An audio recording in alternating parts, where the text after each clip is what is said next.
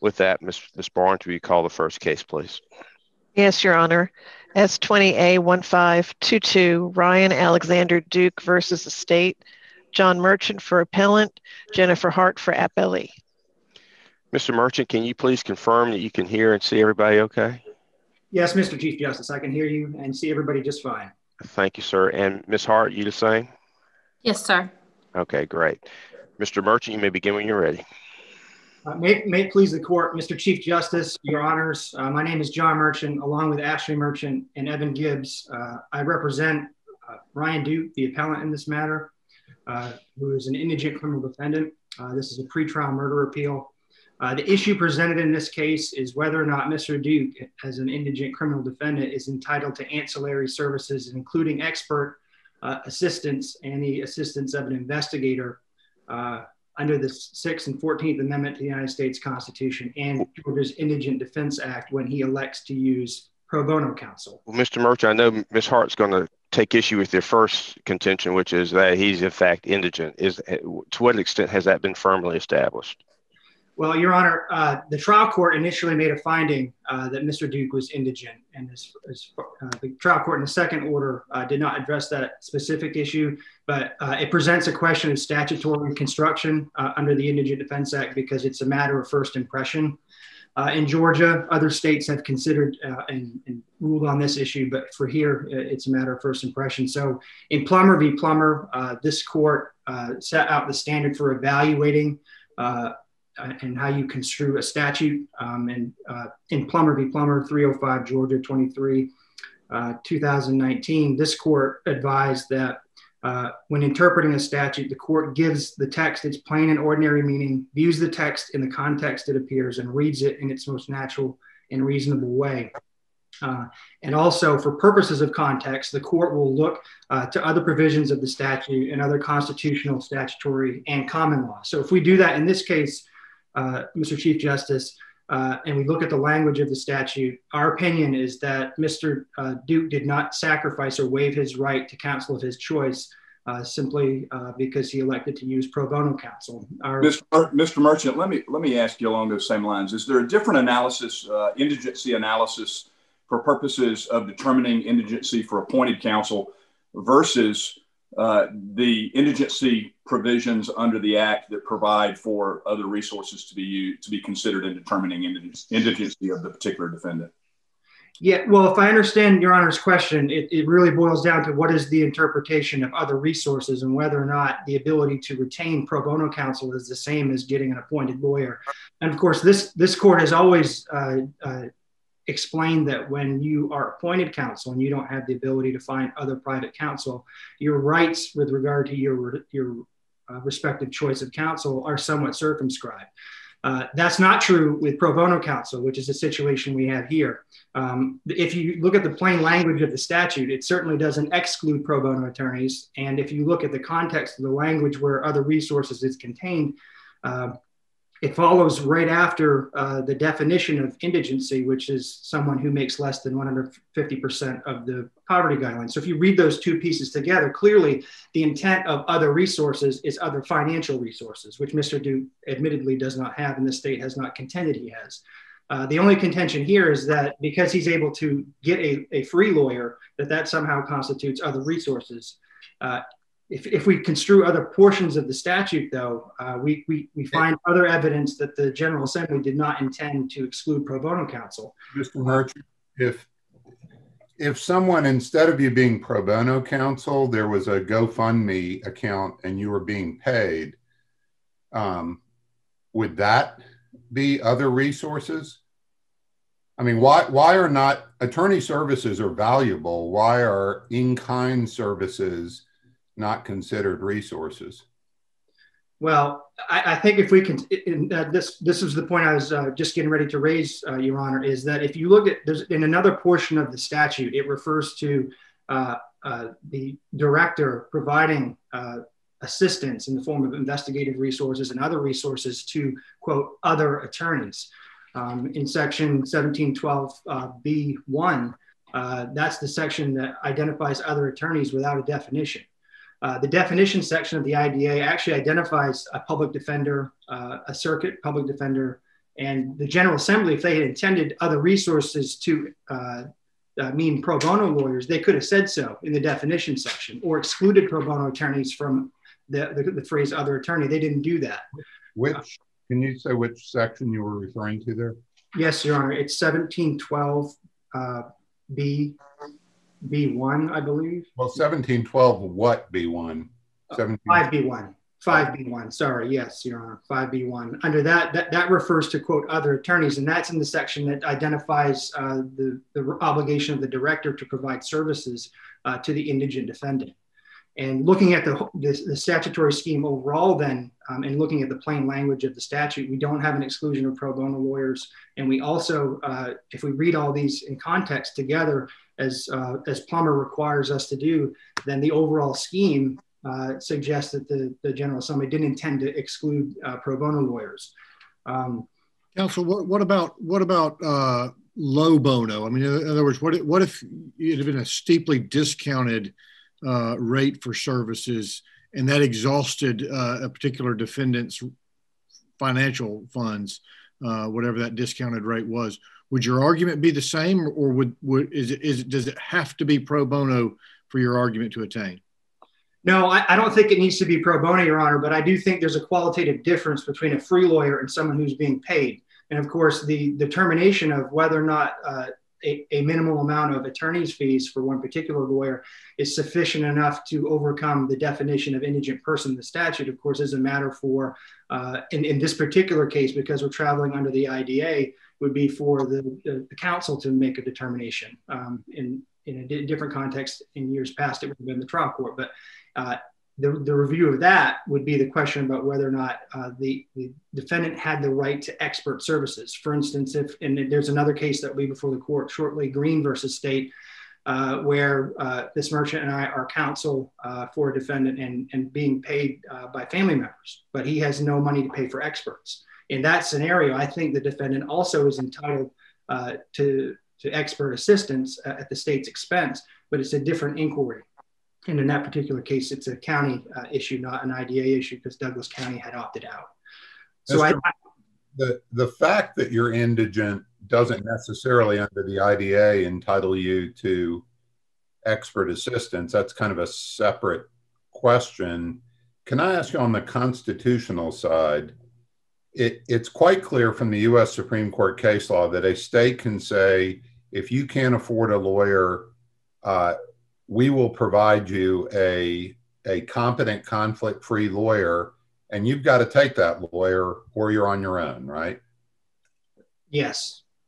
And it also seems clear under AIC, or AICI, however you pronounce it, on the expert services side, a state can say, we will provide you an expert. There's some dispute in the US Supreme Court about whether that expert can actually be the same expert the state is using, but we will provide you an expert so that you have the opportunity to present expert evidence and develop it. But we can tell you which expert we're going to give you, and you either take that expert or you're on your own, right? Well, I don't think in this context that would be appropriate, because the no, wait, just under AICI. So let's say you have a public defender, and you say, I need an expert. Under AIC, the state can. It seems quite clear. I mean, AICI says you don't get an expert of your choice, and the dispute and the circuit split is actually whether the state can say, use our expert, use our GBI medical examiner, or whether you even get kind of a defense expert, right? Well, I think McWilliams versus Dunn, which is the Supreme Court case that was decided in 2017, sort of addressed that issue, Your Honor, and held that it's not enough that the state gives you some access to an expert that may or may not be neutral. You're entitled to your own defense expert. No, that is a complete misreading of that case. That was a cert issue, granted, but the majority actually refused to address that question, and the four dissenters said they should have addressed that issue. But that is the issue. That's the circuit split. But under neither side of that analysis, does a indigent defendant get to pick his expert? The only question is whether you get the expert the state gives you for the defense expert, or whether the state can actually say, you don't even get kind of an independent expert. You have to use the same expert we use. Well, right? what I would suggest, Your Honor, is that all we're asking for is to have the same rights to experts that he would have if he had a public defender. So in the context of the public defender, what is the best case for the proposition that the Constitution entitles you to that? Because here's my reading of the case law. My reading of the case law is that although there is some disagreement, particularly among state Supreme Courts, as to that proposition under the Sixth Amendment, the better reading is that under the Sixth Amendment, the state can tell you, if you want access to all the state-funded stuff, you got to go through the public defender system. So it seems to me that if you're going to prevail on that argument, you have to prevail under the due process theory and convince us that somehow due process leads to a different conclusion. What's the best case for due process pointing to a different conclusion? The trial court's order in this case that the defendants need these experts. That's not a binding case, though. And to that end, there was a helpful amicus brief that listed other states that have come to the conclusion that you want here. Did those states decide it under the Sixth Amendment, or did they decide it under due process, like Justice Peterson was asking, or did they decide it under some other line of authority? And why should that be persuasive here? Well, I would just, if we back up to the 20,000 foot level, Your Honor, eight said states, you have to make sure that there's an adequate and effective representation in your representative states, and that involves at some point expert services. If Mr. Duke decided to, had accepted a public defender, there is no dispute that he would be entitled to experts. The question really is his decision instead to accept your assistance, does he still have access to state-funded experts? And I don't think the 20,000 foot view answers that fairly nuanced question.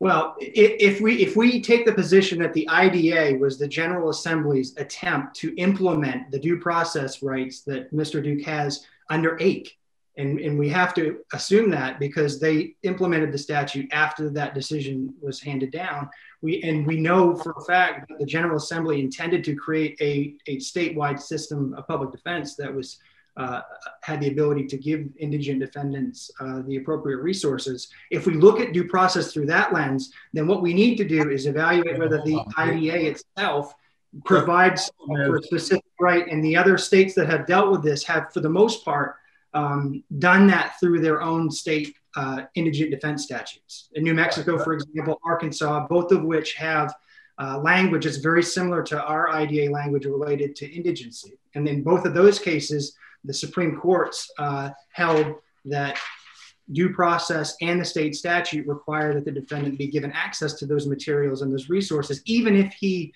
elects to use something other than the public defender, whether he's pro se, whether I just want to be clear, because your answer to why is it a due process right seems to be it's a statutory right. And that does seem to be the main basis for the other states' holdings that have gone your way, is their statutes are much clearer about this issue. So Mike, just to be clear, what is your best due process or Sixth Amendment case?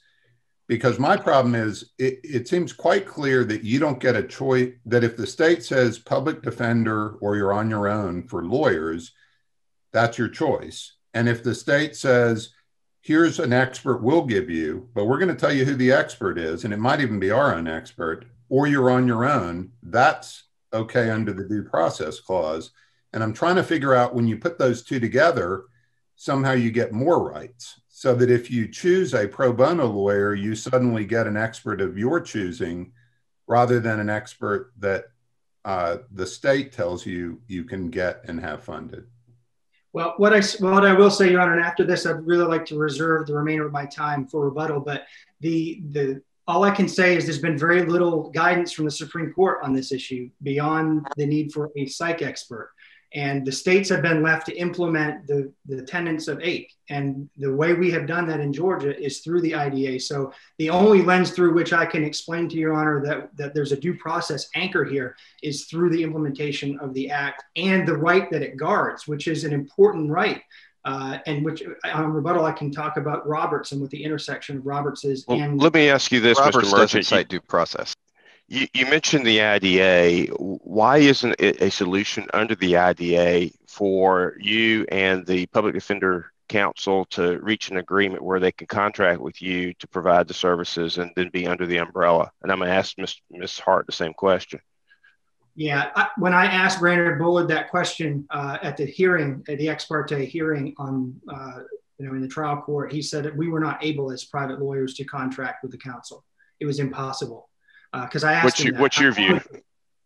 My view is that we certainly should be able to, even as pro bono counsel, establish an employment relationship with the counsel so that Mr. Duke would be entitled to these services, which he otherwise would be, but for the lack of an appointment of a public defender. And would you accept whatever?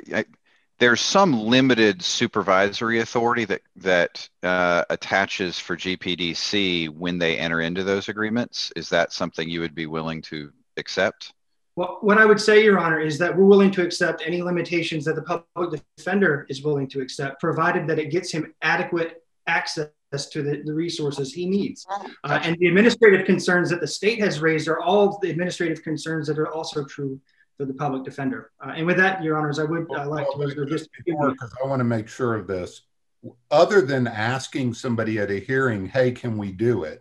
And they saying, no, you can't. What efforts have you made to actually require GPDC to enter a contract with you if the IDA requires it, or if the IDA even allows it? What efforts have you made with GPDC to enter a contract which would resolve all these problems, because it would provide the funding source, it would provide the supervision?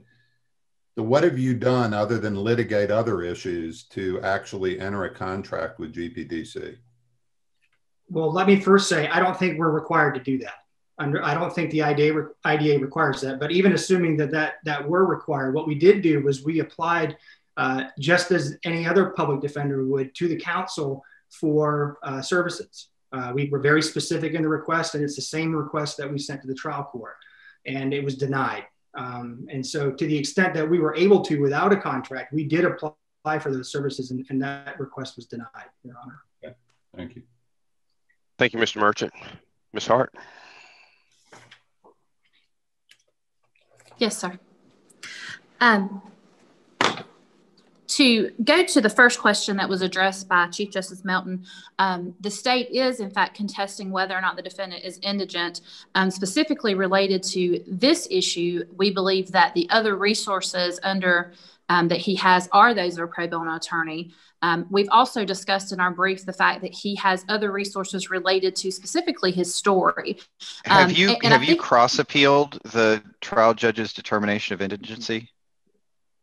The determination of indigency only came with an ex parte order. It was not decided in the order that is before the court today. So have you challenged that determination on appeal at any point? We challenged it before the Superior Court judge, and he did not rule on it. So okay, I don't. But you've not brought it up on appeal. No, sir. Okay, so we're not talking about that today. Okay, my understanding was Chief Justice Melton had that question, but I will move on then. So moving on, we can talk about whatever the Chief Justice wants, but you are not challenging that determination in this appeal, correct? I disagree. Because you haven't actually appealed. We have not cross-appealed. Okay. Correct. Can I just ask, who makes that call under the IDA, at least for purposes of the IDA, who decides indigency? The Georgia Public Defenders Counsel. I think it's pretty clear in the statutes that the determination of indigency, obviously it has to be under the guidelines that are listed within the statute, but it is left to the GPDC to enact what procedures and what methods they will take to ensure that the information they're receiving is accurate. And so that is left to the GPDC, which is one of the reasons that we feel like the Georgia chose to include this under the IDA, because there is a counsel. For statutory purposes, but is that dispositive of the constitutional issue? As it relates to due process issues, or Either Sixth Amendment or due process. I mean, indigent defendants have both a due process and a Sixth Amendment right to counsel. Can Georgia pass a statute that essentially sort of cabins the scope of what indigency is without there being a separate constitutional consideration? In the way that they have, I believe they can, yes, sir, because it specifically references other resources, that being that they, therefore, it takes them outside the ability of, or excuse me, outside being an indigent defendant. So I do believe that it does not violate due process or Sixth Amendment under the way the IDA is written currently, because Has GPDC decided indigency in this case? It seems like at least initially they found that he was indigent because he got a circuit public defender. So what have they made a different determination since that point?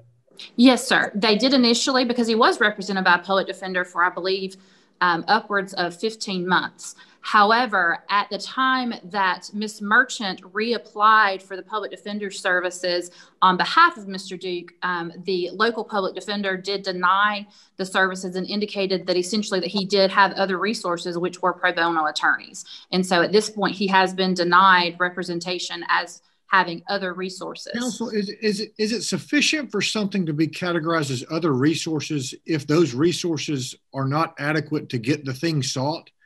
I mean, it's like saying, I'm indigent and I can't afford my rent, and my rent is $1,000 a month, and I now have $100.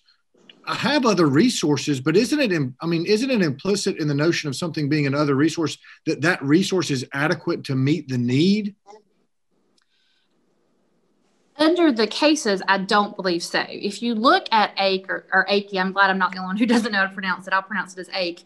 AIC specifically references that the reason they decided it that way relates to the due process of someone cannot be treated differently solely because of the fact that they are indigent.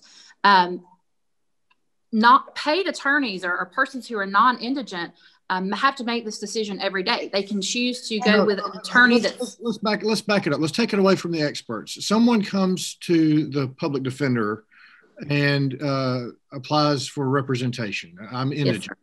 Yes, and sir. They're determined indigent because they don't have resources. I mean, in other words, they don't have the ability to hire an attorney. Correct. The Christmas comes and goes, and somebody gives them a $200 cash gift. They now have other resources, right? I mean, in other words, in sort of the strict sense of those words, they have other resources, but they're not sufficient resources to hire an attorney. Are they not still indigent? In that situation, they would be, but here those other resources are in fact attorneys. And as I believe presiding justice, but that's not what he's asking for. What he's asking for is an expert. They're looking for experts, and they don't have money for experts. Under AIC, the state has provided them the ability to get that, and the other resources takes them outside of the indigency. So let's talk due process for a second. Let's hold the line on which argument we're making. I'm just simply asking about indigency, not about what other offers the state or other avenues the state have made to satisfy the need. But the argument that you are no longer indigent because you have other resources which aren't sufficient to get the thing that you need seems odd to me. I'm trying to understand how the state would say that would stop you from being indigent. It may be that you remain indigent and the state's solution is that there's a one-stop shop for you. If you're indigent for legal services or expert services, you have to go to the Public Defender's Council, and the state has solved it as that's it. It's a one-stop shopping offer. I get that argument. I don't get the argument that you cease being indigent. If I need two things and I have one of them, but I don't have the resources to get both things, I seem to be still indigent. Under the statute, specifically the language as to other resources references other resources that would allow them to have representation. So under the statute, the definition of indigency is not related to the resources for other things, but resources for attorneys. Isn't the case law clear that in some cases, not all, access to experts is part of representation? Yes, sir. And if we don't have pro bono expert services being offered, I mean, that is to say, there's not compulsory. A pro bono attorney doesn't have the ability to go out and force an expert to become pro bono as well, right? Absolutely. Yes, sir. So that's what I'm trying to get at is how is it that I have other lawyer services, other lawyer resources mean that I stop being indigent if in fact I'm entitled to expert resources? And I understand that's in its own question, but if I need them, right? If it is true that I require expert services to have adequate representation, how does the fact that I have enough resources, in this case, because they're free, how does that solve that second question?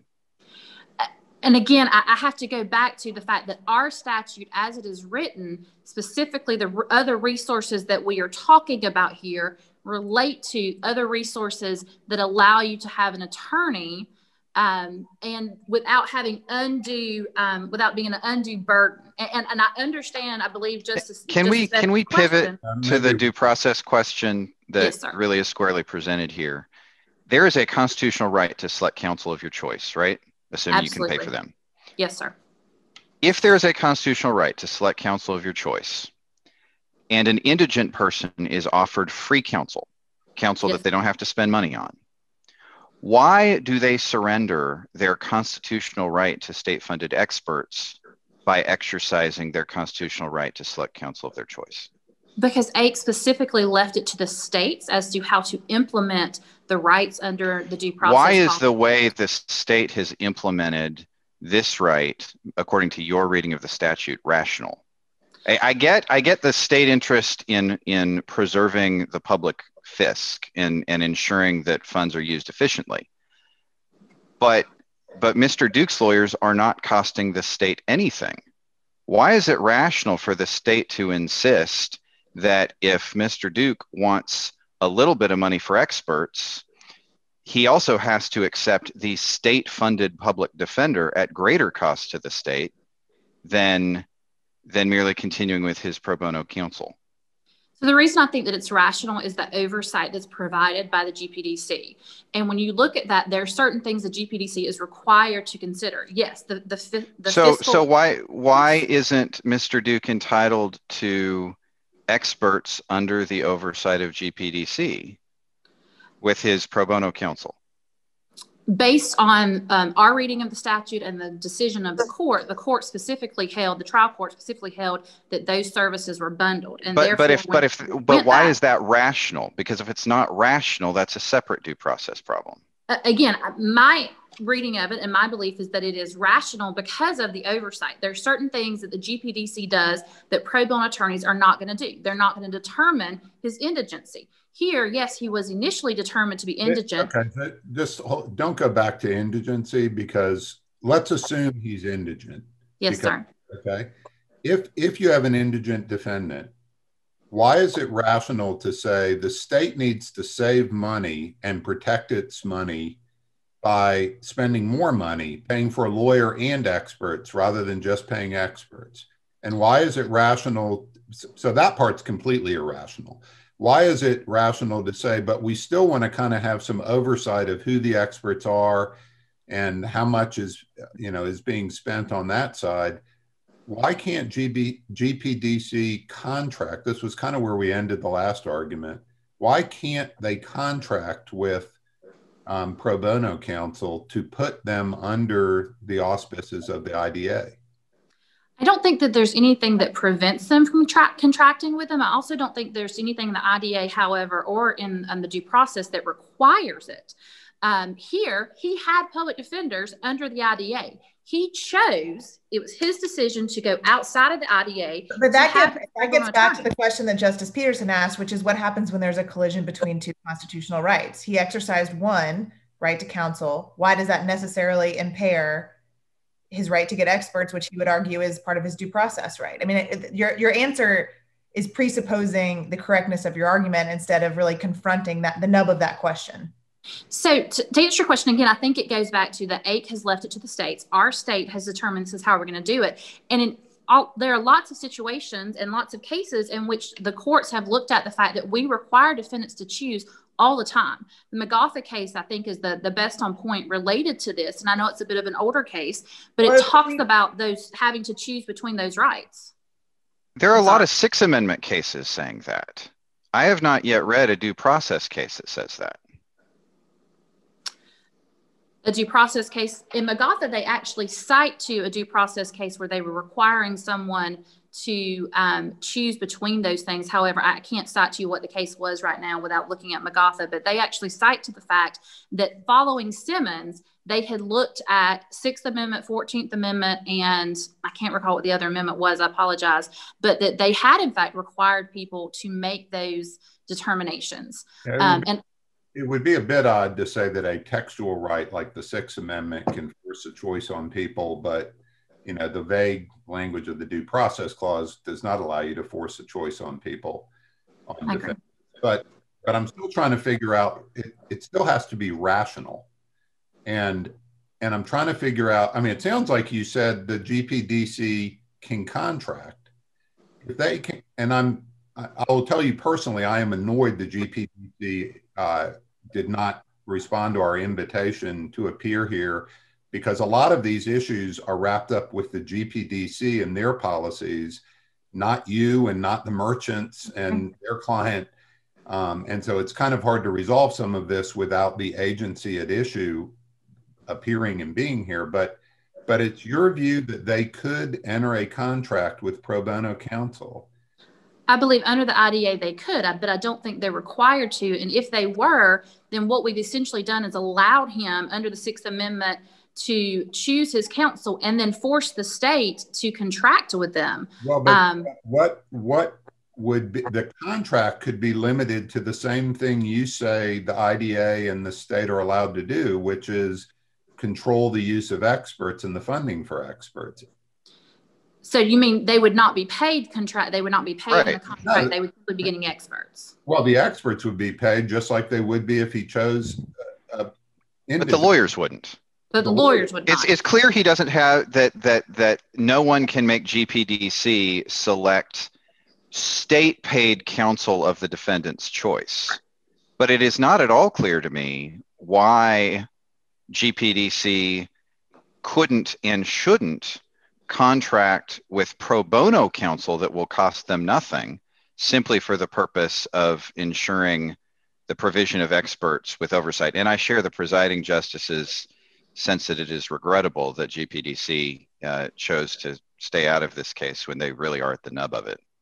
And I agree with both of your honors. I believe GPDC should have filed an amicus brief, and I believe this is really a question more prone to them or more given to them. However, to answer your question again, no, I don't think there's anything that prevents them from contracting, but I also don't think there's anything in our statute that requires it, nor anything in the constitutional requirements that requires it. Let me ask this about the question the presiding justice asked about rationality. Does the rationality have to be considered with respect to the individual transaction? That is to say, do we have to limit it to the conversation about, well, here you're either paying for lawyer and expert or just expert, and that doesn't seem rational? Or could it be that the state can establish a system that over the statewide application seems rational, because you don't want to have these arguments about who's expert, who's picking what expert, what rate are we paying them, what does the contract say? Back to Justice Peterson's question about who has oversight in an employment relationship with the attorney, and simply say, we don't want to do that. We want to have one. Can that be rational, even though the individual transaction would not be? It could be rational, but again, I think that would be something that would have to be left to the legislature, and they've chosen not to do that. Is it rational as applied to Mr. Duke? As applied because to decisions have to be rational as applied to individuals, not simply rational about the whole. I mean, this isn't a facial challenge to the statutory structure. It's a challenge as applied to Mr. Duke. I think as it was applied to Mr. Duke, it's absolutely rational that there be some oversight. Again, it goes back to the oversight the GPDC would give. But they're refusing to provide that oversight. Right. Correct. I mean, that's what they're refusing to provide it. I don't think they're required to provide it at this point, but I think that it would be rational for them to do so.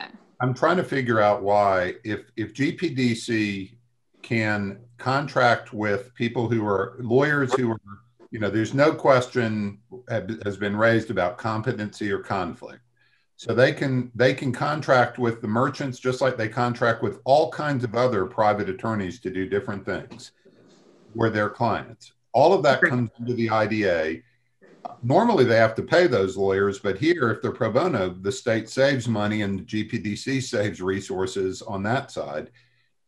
They can always, put terms in the contract that if the lawyers do things that are not competent, they can limit that. On the expert side, they provide the experts and investigators. They do it within a structure that's well established. They do that for lots and lots of private attorneys. I don't know why they can't do that here, and I don't know why their refusal to do it here could not be deemed, to at least raise enough constitutional issues to interpret this statute to require them to do it.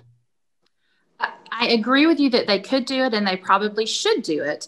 That being said, I don't necessarily agree that it would raise the constitutional issue, because if you go back to AIC, I don't believe that our IDA as it is violates AIC or his right to the attorney of his choice. And specifically, if you look at AIC, again, they go back to the idea that you can't treat him differently than any other non-indigent defendant. And we have this come up with non-indigent defendants all the time. They can choose whether to pay for an attorney who may be a more expensive attorney, or pay for an attorney who may not be as expensive and have money for experts. Unless they have an unlimited amount of money, even someone who is non-indigent must decide how to use the resources they have. And AIC specifically talked about what resources does Mr. Duke have? Presuming that we're taking the trial court determination of indigency as read for this appeal, what resources for experts does Mr. Duke have? Mr. Duke has the media attention that has come with this case, but for that brings no money with it. It actually, I would respectfully. What money? I mean, if Mr. Duke is indigent, as the trial court said he was, by definition, he does not have money for experts. The fact that he has notoriety is not monetizable, at least in any way that our justice system recognizes. I would state that I would respectfully disagree, but for that notoriety, he wouldn't have these attorneys. They would never have heard the name Mr. Duke. That is a very difficult argument to make. And you are telling that the state wants the criminal defendants to exploit their notoriety.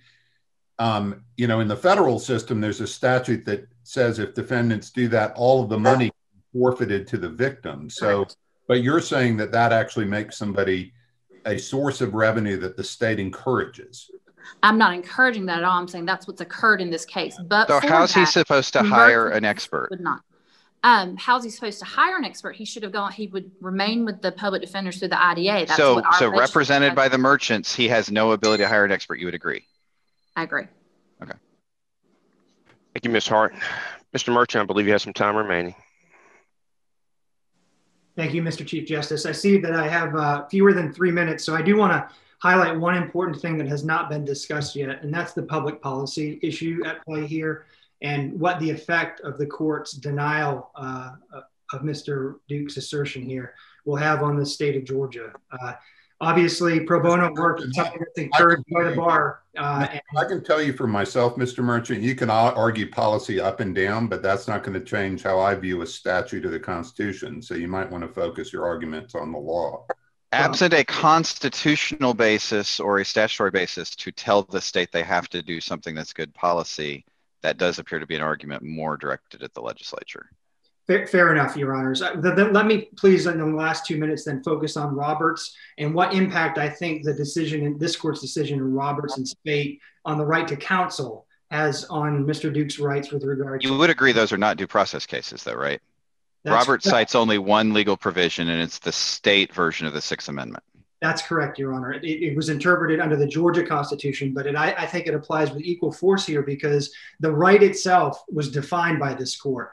And essentially what the court said was, we're not focusing on who is asserting the right for the defendant. We're asserting, is he entitled to the right in the first place? So Roberts stands for the position in this case that Mr. Duke doesn't have to choose between his right to counsel and his right to ancillary services under. Do you have a state constitutional claim that is presented in this appeal? I know most of the focus has been on the federal Constitution. Yes, we raised that issue in the appellate briefs, Your Honor.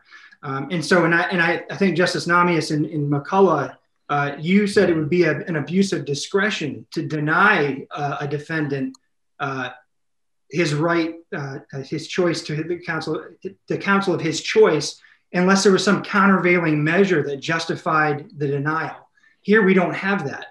The administrative concerns, the budgetary concerns, none of that is appropriate. And this court has twice said to the counsel, I don't care about your budget. In Garland v. State, 283, Georgia 201, and in the Standards Council case 285, Georgia 169, the court looked at the counsel and said, money's not enough. We're dealing with someone's constitutional rights. We cannot sacrifice at the expense of some sort of budgetary concern this person's constitutional rights. So twice this court has said that's not enough. And so certainly it can't be enough to force Mr. Duke to choose between his Sixth Amendment right to counsel and his Sixth Amendment right to ancillary services under 8. And for all these reasons, Your Honors, we would respectfully request that the court reverse the decision below and allow him to have these services. All right. Well, thank you, Mr. Merchant. Thank you, Ms. Hart. And I do want to thank all the parties who did submit amicus briefs to this court to help us in this case. And we'll get back to y'all very shortly. Meanwhile, you be safe and your families as well. Thank you very much. Thank you, Mr. Chief Justice. Thank you.